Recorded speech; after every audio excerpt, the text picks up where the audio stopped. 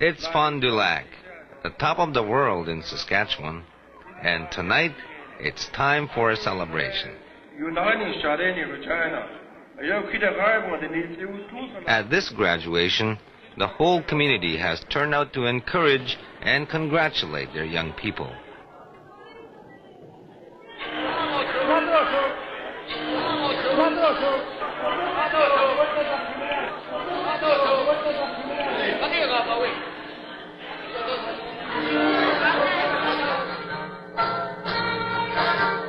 This year, the community has faced many challenges. Tonight, they have gathered to honor the parents, school committee, chief and counselors, together with the teachers and students who have made every effort to meet these challenges and to make this school year an outstanding success.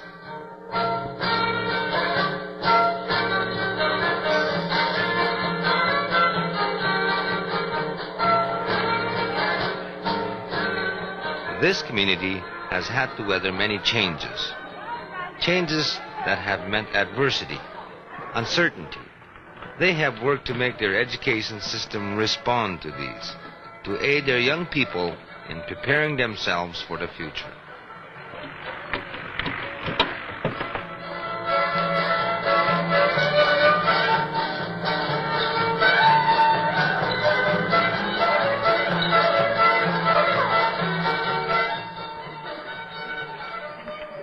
In a shifting world, this community has had to find ways to keep traditional life close to young hearts.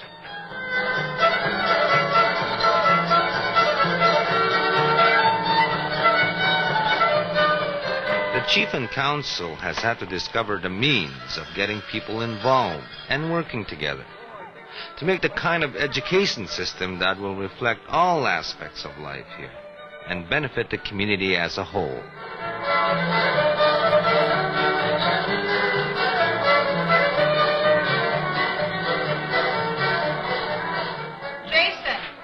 These students and teachers have had to find ways of reaching goals set by the people, preparing for change, strengthening traditional values, involving everyone in a meaningful way.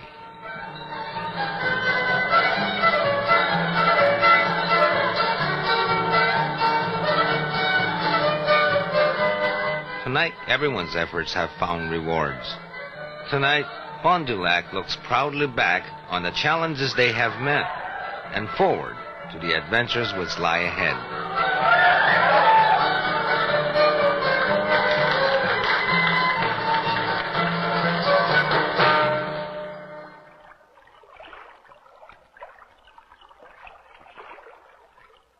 Summer 1983, and in this community of Chipewyan people, change may be coming up across the lake with the barges this year. Near this trading post on the north shore of Lake Athabasca, rich mineral discoveries in the 30s created mines. With them came the barges, and a change in the way of life. Barges became an important means of supply, but now the mines have closed. After 50 years, Fond-du-lac may be on its own again. It used to be a pleasant ritual of summer. The scent of oranges floating up across the water, excitement stirring everywhere, with new goods arriving from the south, and old friends coming in from the north country. Now, a winter road may bring a year-round link to the south. Nearby Stony Rapids may become a new northern government center. There's talk of a new age, talk of many more changes, and this community must survive.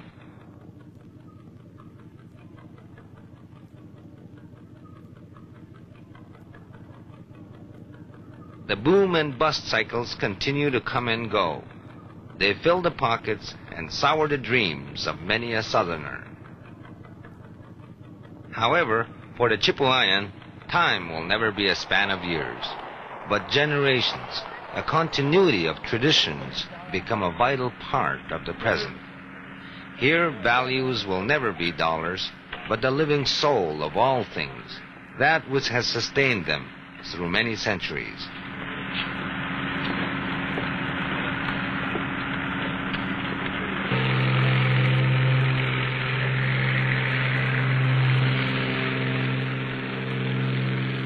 The Chipewyan people dwell in northern Saskatchewan, Manitoba, Alberta, and the Northwest Territories. Little is known of their heritage. The basic elements of their language links them to the Asian continent and are the most widespread in North America.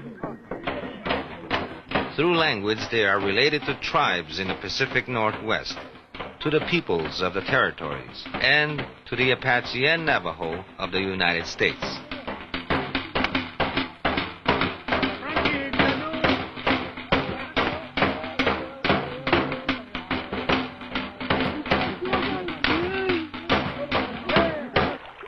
The Chipewyan are a hunting culture, a flexible and resourceful society that remains strong despite southern influences. From the Caribou come their stories and their sustenance. Upon the land, they stake their existence. From it, they take their identity.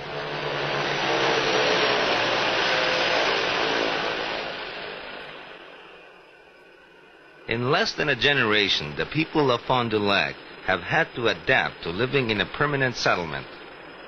Only the very young have come to know this old trading place as a village with facilities, electricity, and other southern services.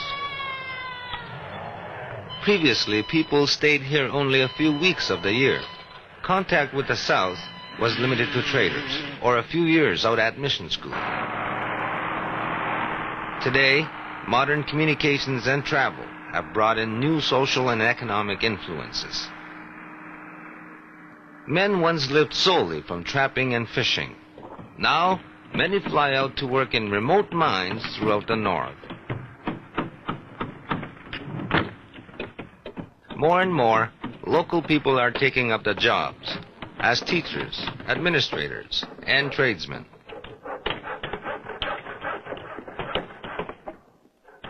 For young people, these changes create a number of pressures. A special challenge. To retain the identity of their community, they must strike a balance between the new and the old. A balance between the economics of the outside world and the age-old hunting economy.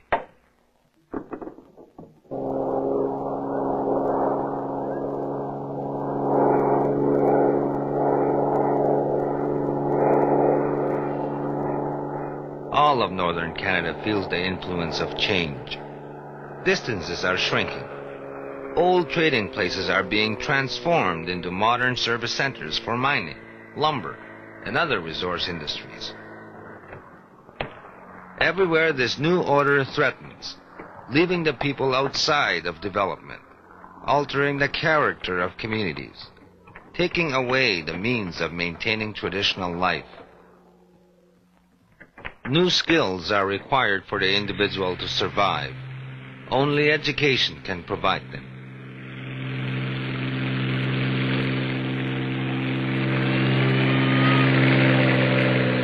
But this aspect of education can create many conflicts. It can be viewed as a ticket out, with no return in sight. Education must prove its relevance to the people it wishes to serve. It must show that new skills will provide opportunities within communities, that it will help create a secure future. Fond-du-lac, with little in the way of materials or equipment, must help students deal with the growing new order. It must do so without upsetting the careful balance of life here.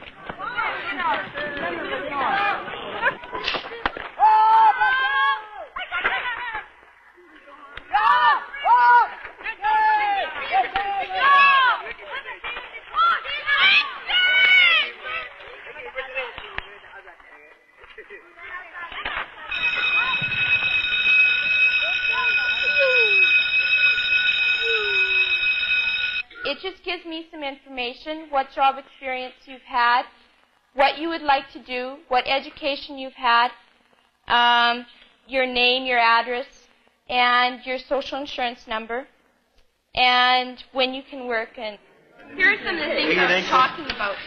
You have lived in a grade 10 education. Okay?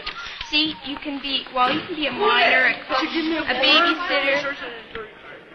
You're right out doing hair on paying customers quite quickly. You don't need a large education for it, but it is a need. We've got it so good, you know. It costs us very little to set up, very little in government fees, and it's a need that we're filling. We had a career week here where we had many, many speakers coming in to talk to the children about careers in various fields. And that was followed by a week in Saskatoon where we took various older students into the workplace to experience it, to see what work was like.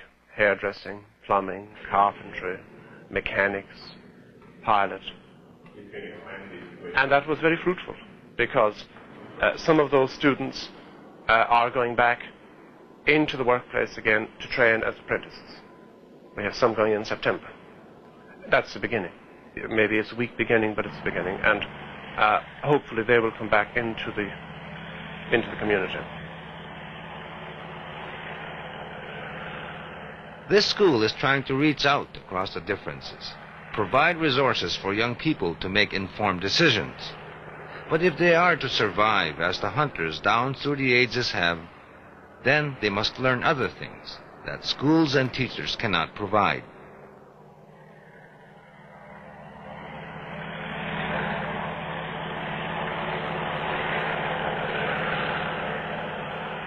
From Fond-du-lac, this plane is reaching far into the North Country. With it, this community is reaching back into its traditions to give its young people a strong direction as they face a still uncertain future.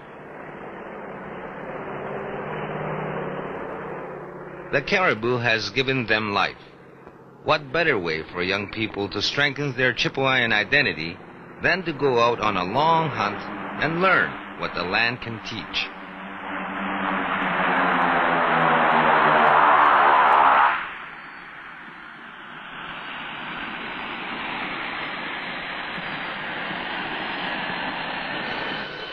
This idea took the community by storm. Norbert Fern, a longtime trapper and fisherman, consented to use his camp in the territories. Everyone from the settlement pitched in. Federal education representatives, catching the spirit of the event, got totally involved in supporting the venture. 3 hunters, Norbert Fern, Lawrence Adam, and Willie John Laurent, along with many others, took on the task of guiding the young people.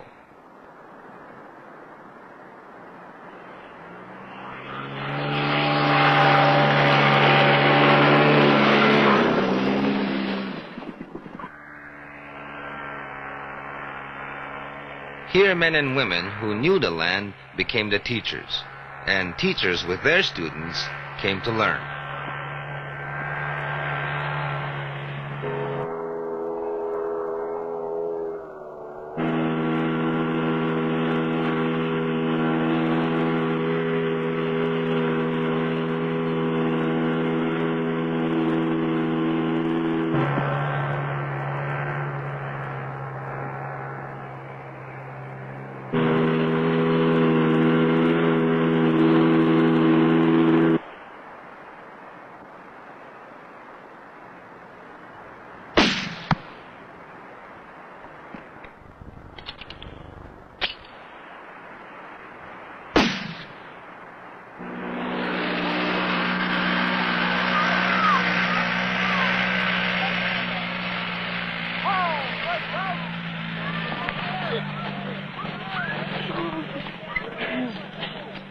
When the people of Fond-du-lac decided to make this contribution, the teachers took a back seat. This was a means of involving everyone, of making education meaningful to the way of life.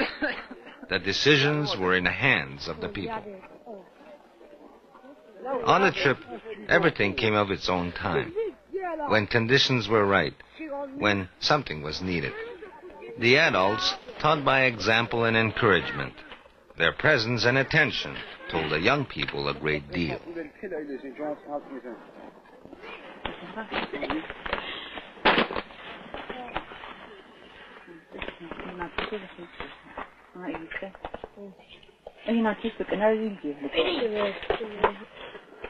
The students and teachers became involved in a total experience, learning the preservation and preparation of meat, conservation of the herds, keeping a trapline healthy and producing, reading the signs that keep a person in touch with the land.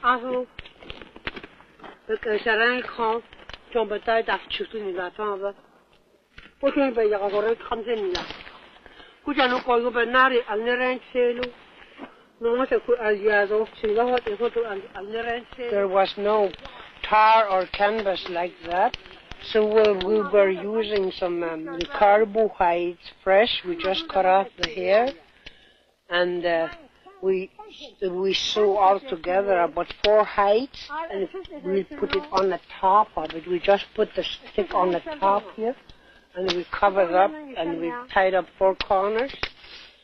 That's the way we used to keep to dry our dry meat. So even if the weather's raining or snowing, nothing gonna touch our dry meat. It's always dry and just really good. If a man goes hunting, if they left their meat there, they used to put the stick there, so the raven's scared of it. That's why they used to put the sharp stick on the top of the meat, so that's the way they would use their meat were saving or from raven. Here, students and teachers experience the inner world of the Chipewyan. Legends and lore teach that man has serious limitations, that we are the last in the order of things and must respect everything around us in order to survive. The plants, the animals, the earth itself can exist without us, but we need all things to exist. Here is the true meaning of the hunting way of life as it flourishes in a modern setting.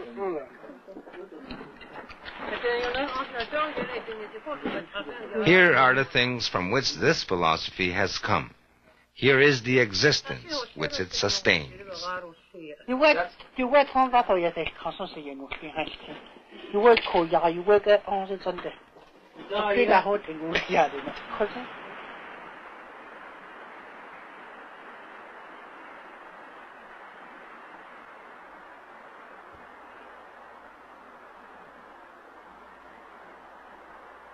By the end of the trip, the people had proven to themselves that local involvement was important, not only for the school, but for the community as a whole. Teachers now were better informed, closer to the history and traditions around them.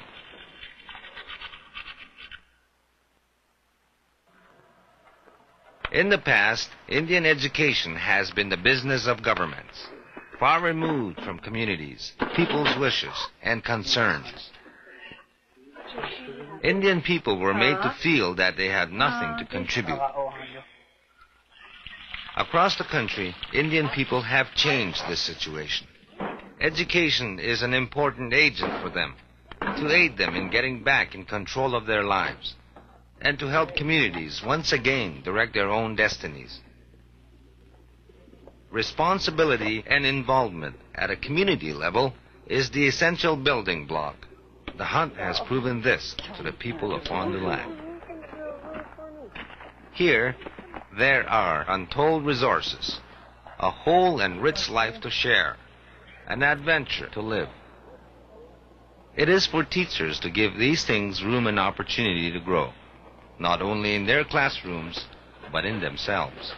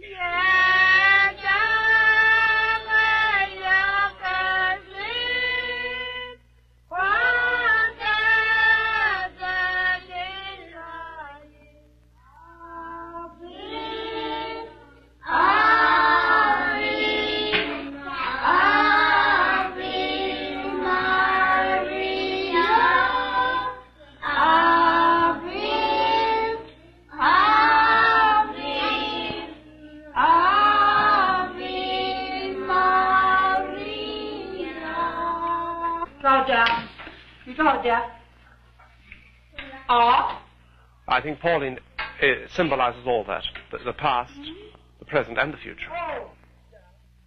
She realizes that there is a fine richness in the Chippewayan culture, that in many ways that Fond-du-lac is a repository, I would say, of folklore and tradition.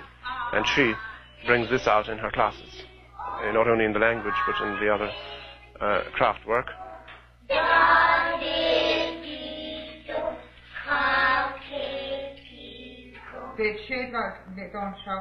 There's a lot of potential here, but it has to be tapped. And people have to believe in themselves. I talk to the local people, and we have our own system without neglecting the essentials. We do the reading, writing, arithmetic, as well as everybody else. So we practice a system whereby Chippewayanness is an essential ingredient in the curriculum, whether it's in social studies or history or in extracurricular activities like dancing. And we have dancing competitions very often, jigging, tea dances, square dances, music, drum making, arts and crafts, storytelling. That's all part of our curriculum. And we have, part of that is a trip up north, up to the Barrenlands.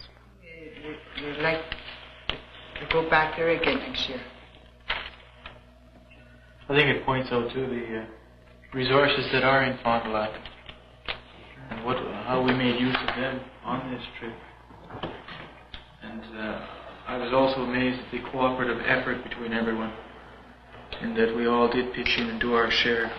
I would say primarily what I like here is working with the teaching part of it, because if I weren't interested in it, I wouldn't stay.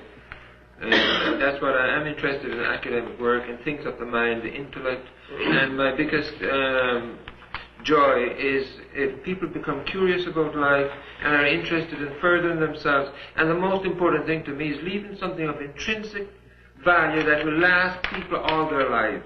Nothing that's fly by night at the moment. Something that will open people's minds, that they can think for themselves, and that something that will be a benefit to them, in a sense, as long as life lasts. That's what I'm interested in. Not only here, but anywhere else. Something of intrinsic worth, of intrinsic value. We had to start from scratch and try to build up some sort of cooperation. Clearly you can't run a system like a school unless there is cooperation between the local people and the teachers and the children. And we all started running dances in the evening, movies, social activities. This was not just to get to know the local people, and that was a very important component of our philosophy, but it was also to get the children to school.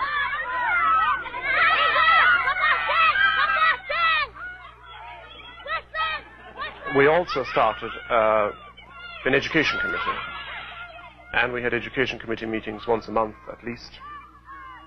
And again, we got to know more parents through those. We threw them open to the public.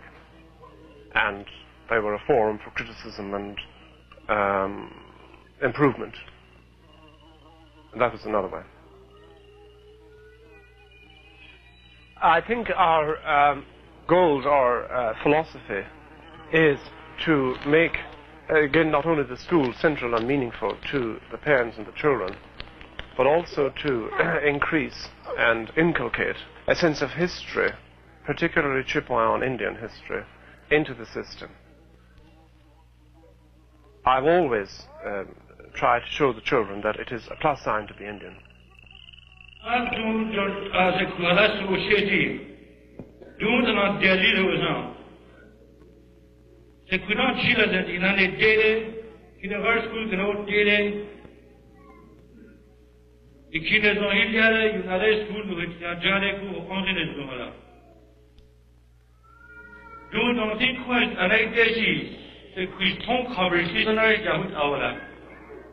Grade 10 had a classroom with Hindu.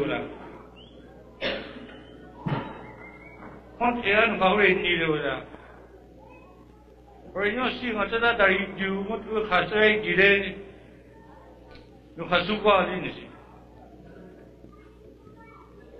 So this graduation won't be the last one.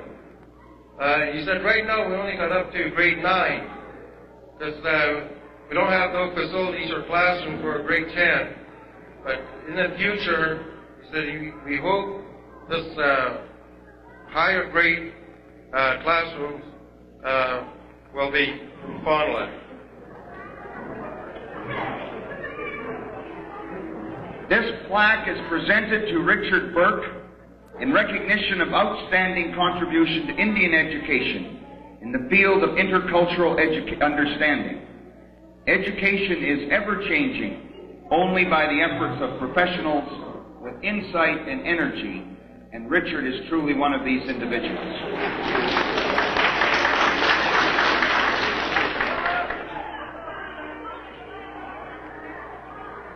At a Fond-du-lac graduation, everyone gets a chance to participate.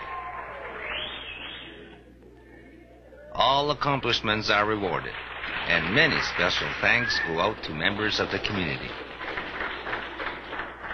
And last but by no means least, the teachers, who have worked often under fairly strange circumstances, and who have gone out evening after evening, sometimes after a very tiring day, and become fully involved in extracurricular activities.